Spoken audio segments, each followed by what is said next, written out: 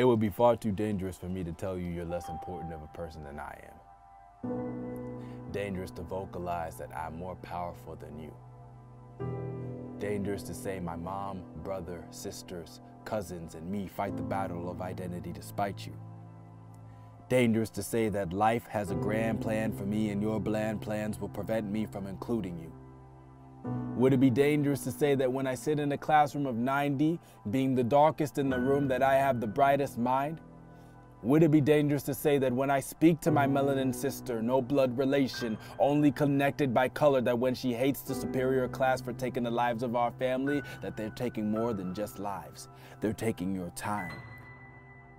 Would it be dangerous to say that when the coded history books sugarcoat the horrors of my ancestral Africans being crammed, shipped, raped, and whipped, that they tried to break a race and accidentally made us stronger? Muslim nation fighting to claim sane, with Nigerian Americans fighting the same thing. Within the religion of Islam, preaching universal peace brought peaceful communities. Then the radicals came. Now a universe filled with fright that put the religion to shame. Black boy in class failing English and math because society told him not to read or count.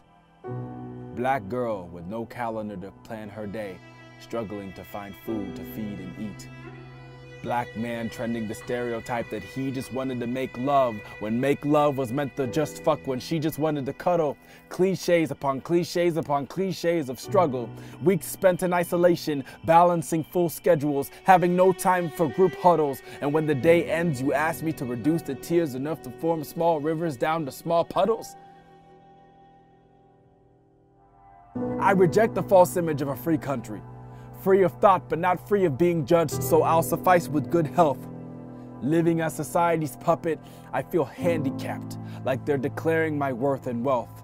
Declaring my wealth and worth, asserting my wealth and worth. I show you a sliver of my ability to scare you and see how much it's worth.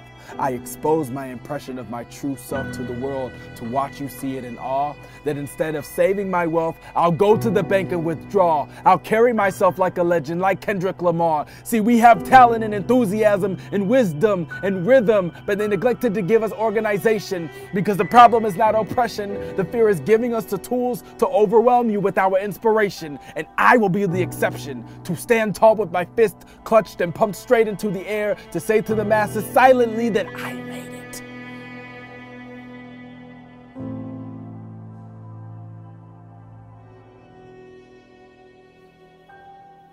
And would you be scared if I told you that I'm the greatest? Be scared, because I'm dangerous.